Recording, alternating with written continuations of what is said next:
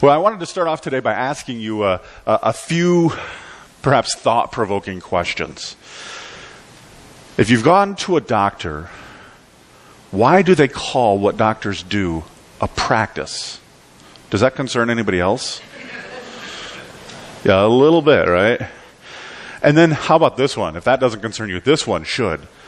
The guy you give your money to, they call him a broker. Broker, right? That's concerning.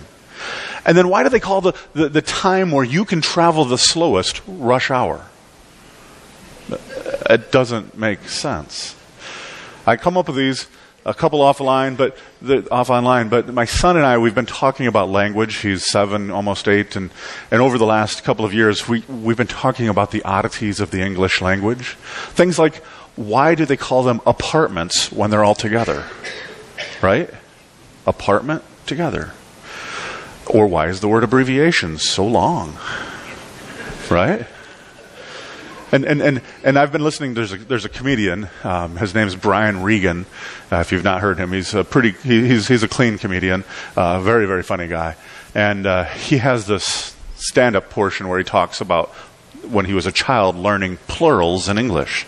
So why is the plural of mice, but then the plural of house isn't heis, right? Sometimes our language doesn't make a whole lot of sense, and I'll spare you from many, many other examples that I have. But language is an interesting thing, and language is indeed actually a great gift from God, and it's our language that sets us apart as humans from every other creature. But as we know, if we've studied Scripture at all, our language, our words are often misunderstood, they're mistranslated, and we see that from time to time in other places like international marketing. You might have heard of a couple of these. I'm going to give you a couple more examples. Kentucky Fried Chicken, one of my favorite restaurants, as you can tell. KFC, when they expanded into the Chinese market, they had to translate their slogans and logos and all those kinds of things into Chinese. And one of the things when they were translating at that time, when they were getting their logos and stuff into Chinese, that was back when they used to call it finger licking good. You remember that? Yeah, finger licking good. If you've been around for a while, that used to be their slogan. Well, as they translated that into Chinese, it didn't translate quite exactly as you might want it to. And the first time that they rolled it out publicly, the literal translation said, "Eat your fingers off." I don't know about you, but I'm not going to go to that restaurant, right? Another one, that's a hilarious one. This cracks me up, even though you've all, I'm sure, heard it before. Chevrolet introduced a new car back in the late 60s, early 70s called the Chevy Nova, right? Well, they thought, hey, let's sell this in our Spanish market. So they tried to roll it out in places like Guatemala and Mexico and Honduras and places like that. Well, if you speak Spanish, no means no and va means go. So you're buying the car that won't go. Right? Nova. Nobody in Central America wanted a Nova. Another one, and I'll end with this one. There used to be a slogan for the Coors Company that was called "Turn It Loose." And you may or may not remember that. Your Baptist few of you will admit it if you remember it. But nonetheless, Coors used to have the slogan called "Turn It Loose." And when they translated it to Spanish, it basically said, "Drink Coors and have diarrhea." Which may be appropriate, but not a high point in marketing. And I'm sure Steve probably could tell us some others. He's got a background in marketing, and he I'm sure, has encountered some other hilarious ones. But the words that we use to communicate can be very powerful, right? So we have to be careful how we use them. The words we use can make us happy. They can make us sad. They can make us angry. They can fill us with joy. They can make us laugh, as some of you were laughing. Our words can make people cry. They can heal. They can hurt. Words are an important part of our life. Now, any person who communicates with any sort of regularity knows the pitfall of saying the wrong thing. And I know, as not just as a public speaker, as a pastor, but just as a person, I know that many, many times I have said the wrong thing at the wrong time, probably more than my fair share. When people say I have a big mouth, it's because I've put my foot into it so deeply, so many times, I've stretched it out a little bit, right?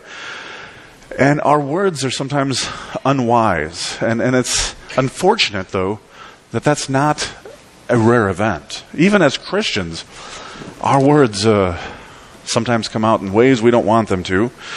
And they hurt. They create a mess. And this isn't just a modern phenomenon. This has been going on since mankind could speak, I believe. We read in the book of James chapter 3, it says, "We all stumble in many ways. And if anyone does not stumble in what he says, he is the perfect man, also able to bridle his whole body." And we know, of course, as Christians, that there was only one person who never stumbled. And that, of course, was Jesus. The rest of us, unfortunately, are plagued with the ability to say some really foolish things at times, frankly.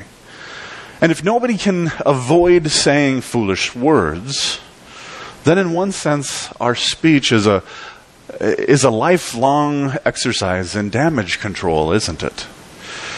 I mean, have you ever hurt somebody with careless or hasty words?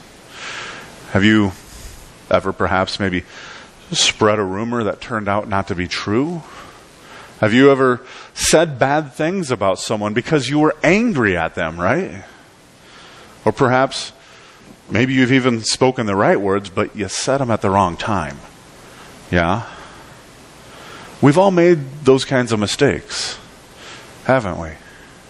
I know I certainly have. And our goal, of course, is to do so less often. To be able to do less damage control in our lives, right? And so words, for all of us, are problematic. But yet it is by words that the gospel is preached and proclaimed, right? It is through our words that we can encourage one another. We can build one another up, as Scripture exhorts us to. Paul even encourages us in the book of Ephesians 4:29, where he says to speak what is good for edification according to the needs of the moment, that it might give grace to those who hear it. Scripture, time and time again, repeatedly tells us to bless and encourage each other with our words. And so that means that our speech is actually more than simply just doing damage control, like I was mentioning. Our speech needs to be a lifelong effort to pass along to others grace and love that God has given us. You see, we can be a blessing or a curse, either one, with just a few simple words. And so my question for you is, how are you doing on this? One of the primary verses that I examined this past week while studying on this sermon comes from Proverbs 25:11. And it says, "A word aptly spoken is like apples of gold in settings of silver." See, King Solomon, who wrote these, King Solomon wrote lots and lots of wisdom in these Proverbs. And he injected a bunch of it into this short little phrase about wise speech. See, first it shows that wise words, those wise words that we use, are like gold, right? Wise words are inherently and universally valuable. They're universally attractive. And the wise words that we use are like apples of gold in that their value and their attractiveness has been enhanced by skillful craftsmanship. Another point of wisdom that we can draw from is that these words, as it says, they're in a setting. I just did a wedding a little over a week ago, and was looking at the diamond and the bride's ring and the setting, right? When my wife and I got married, my wife is artistic and very creative, and I knew that whatever I would give her wouldn't reflect her artistry and beauty. And so I simply put it in the most basic setting, the diamond that I purchased, in the most basic setting, and said, let's go and, with your input, pick out something that will reflect what you want to wear for the rest of our lives. And so that setting is an important thing. And it says here in Scripture that it's like gold. It's placed in the silver setting, that a craftsmanship. It's like a diamond in a wedding ring that has been precisely and importantly placed so that it's perfectly fitted for that circumstance. And then as it says with that silver in that ring underneath what is often the gold in this setting is there to enhance the beauty of the gold and to enhance the beauty of the diamond, displaying it for all to see. And while studying the Proverbs for what sort of wisdom that they might have regarding our speech, as I read through the different Proverbs that relate to our speech, I kind of found three different essential components that kept coming up again and again and again. For us to have biblically wise speech, our words must be three things. They must be thoughtful, they must be timely, and they must be truthful. And fortunately for me, they all started with T's. Alliteration is nice when it happens. Let's look at thoughtful first. Proverbs 15:18 says this: "The heart of the righteous weighs its answer, but the mouth of the wicked gushes," I love that word, "evil." Right? When we speak, we unfortunately don't have the opportunity to hit the rewind button, right? We can't take that back. How many times in my life has my mouth been moving faster than my brain, right? And all of a sudden something comes out and you go, wait a second, that came from me. Uh-oh. Anybody else have that experience? Like you're talking and you realize what you said after you've said it? Problems, right? That never happens in a good way. I've never said something and been like, oh, I'm really glad that came out of me from nowhere. Right? I wish that happened. I'd be a much better husband if it did. But it doesn't work that way in my life, at least. And so we don't have this luxury to hit the rewind button. And all too frequently our words spill out of us. And the words, frankly, that do spill out of us are often an indicator of our hearts, aren't they? Particularly when we're angry.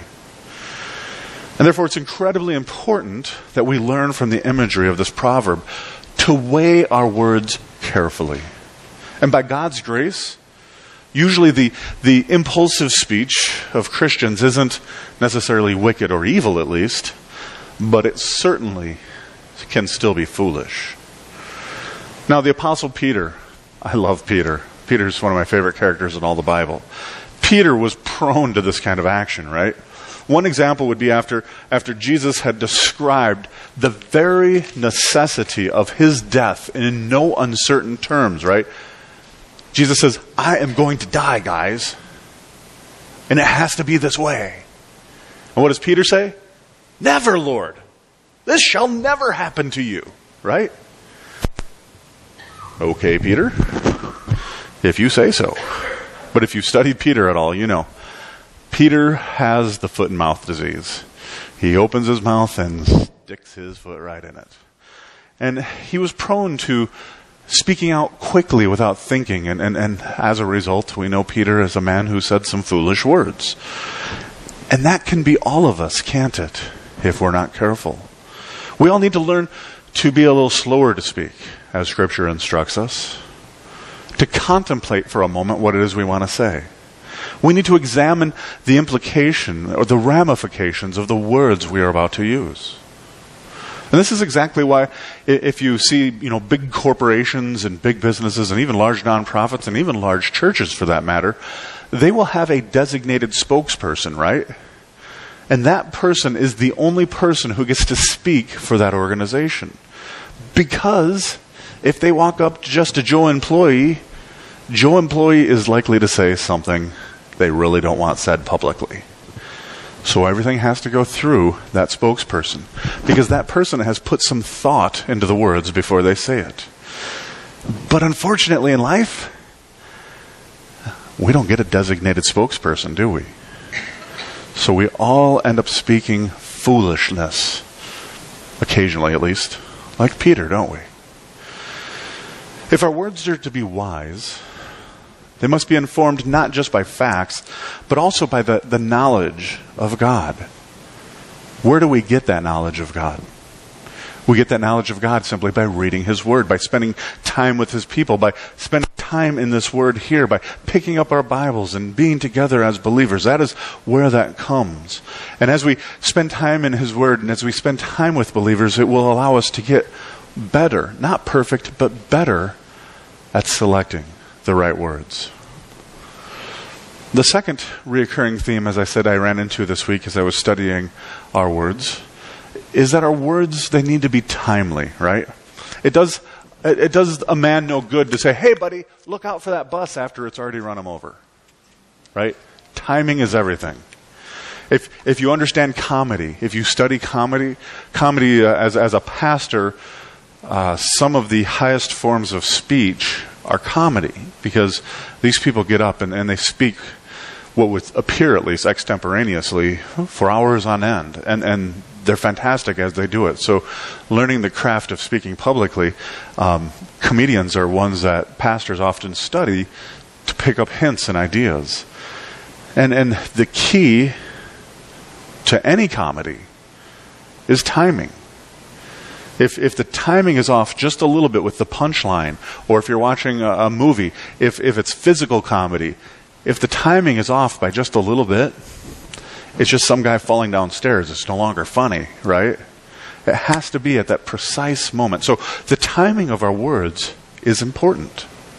Proverbs 15:23 says, "A man finds joy in giving an apt reply, and how good is a timely word." Some communication, however true and valid, is given at the wrong moment, right? This is especially true when it comes to words of correction. This is something I again and again try to remind myself, I try to learn, I try to be better at. When we praise somebody, we need to praise them publicly, right? It builds that person up. When we are going to critique a person, when we're going to criticize somebody, that needs to be done in private, so that it doesn't tear the person down. The very same words in private, as opposed to public, are the difference between a person receiving it as correction or hearing it as destruction. Does that make sense? And so it's important that we understand we praise publicly, we critique privately. And if you think about it, how many headaches in life would that have saved you had you done that? I know it would have saved me quite a number. See, these little words that we use, they shape our lives, if only we will let them. The final point that I want to make today about our words is simply this. Our words need to be truthful. Proverbs 12:19 says it most clearly. It says, "Truthful lips endure forever, but a lying tongue lasts only for a moment." When the book of Proverbs was written, there were two types of speech that were strictly forbidden. Words and styles of speech that were forbidden in the nation of Israel. Care to guess what they were? They were giving false testimony and slander and gossip, right? Those were not to be allowed. And this was a time when most treaties and most legal agreements were done verbally, right? Most people didn't know how to write back in those days. If you were here as we study the book of Ruth, you remember Boaz, right? Boaz goes down to the city gates, this gate where they do all of the meetings, where they transact all of the public business, the land purchases, and all those sorts of things. He gathers up some other witnesses and says, "Guys, come sit down here with me. I need you to record this transaction in your minds. I need you to be my witnesses. I need you to hear my words." And as he did that, he claimed Ruth to be his wife. And the witnesses there weren't going to lie about it, because it would undermine the entirety of the fabric of their society. Now, much is still the same today. Lying is always a losing bet, right? Proverbs states that quite wisely. A lie cannot endure. Have you ever been caught up in a lie? Anybody ever not been caught up in a lie? Right? And then you tell that first lie. Now to keep that lie going, now you got to say a second lie, right? Because you're trying to cover the first lie. And then Now there's another lie about the lie about the lie. And pretty soon, you've got so many things going, you can't even remember. This is how everybody gets caught lying. You've told so many lies, you can't remember the first lie. And you tell somebody else or something, and all of a sudden you're caught because what you said contradicted what you originally said. Right? Now, some people get pretty good at this, but particularly in kids, like 2 or 3 levels of lie, and they're done. You can catch them, right? It's like, where were you? Jimmy's house? Well, why do you have pizza all over your face? Because his mom fed us pizza? Why do you have a Pizza Hut hat on your head? About that time, kids run out of the ability to cover, right? We need to speak the truth. Lying is always a losing bet. And as we speak the truth, we begin to build credibility. You see, trust is earned, and it only takes a moment to destroy trust. A simple few small words can ruin years of effort to build trust. It takes a long time to build trust, but you can lose it in an instant by telling a lie. And the second forbidden speech that they spoke about then was the slander and gossip, right? Scripture is pretty clear about slander. By definition, slander is false information about somebody else. Well, gossip may or may not still be true. Gossip, though, fails on the timeliness issue, and it fails the thoughtfulness test as well. And more often than not, gossip, probably more than 50% of the time, isn't true. And the worst part about gossip is we often engage in gossip ourselves simply because we like to, don't we? We like to be the person in the know. We like to have other people think that we are well connected, that we are knowledgeable. And we like having people come to us for information. Pride, right? But how many friendships have been ruined by gossip? How many fights has gossip caused? How much animosity, how much discomfort? More than we could ever count, right? Can you think of a single time in your life where something good came of gossip? I don't think I can. Have you ever personally benefited from gossip? I doubt it. See, gossip, it feeds our pride. And it gives us a sense of power. It gives us a sense of superiority. But it's always done at somebody else's expense. And the Proverbs are clear. We need to avoid gossip and avoid those who participate in it. Well, then why does God care so much about the words that we use? Well, it's because the words that we use are simply a gift from Him. Words are presented at the very beginning of time from God to us in Genesis 1:1. God spoke the universe into being, right? There was nothing. And God went and spoke and created all that is. It is through His words that He creates. God didn't go down to the cosmic Walmart and pick up some dirt and dust and water and sticks and then got out His glue and put it all together. No. God breathed through His words us into existence. And then God has told mankind about Himself, about His Word through His Bible. And then God sent His Son, who He called the Word, right? In the beginning was the Word, and the Word was with God, and the Word was God. John 1:1, correct? So words are important to God. And if they're so important to Him, then frankly, they need to be important to us as well. To accurately reveal God's image in us, we must use words according to His command and according to His purposes. So my challenge to you this week is simply this. Commit yourself to honing your words and honoring God with your words. Commit yourself to being careful with what you say. Watch your words and use them well. And as you do it, God will increasingly give you grace and wisdom to continue to use your words to be a blessing and encouragement to those around you. Use your words well to the glory, honor, and praise of your Heavenly Father. Amen. Let's pray.